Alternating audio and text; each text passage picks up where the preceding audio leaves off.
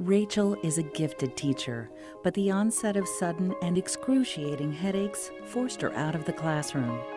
University of Florida neurosurgeon William Friedman diagnosed a rare malignant brain tumor that required precise surgical removal.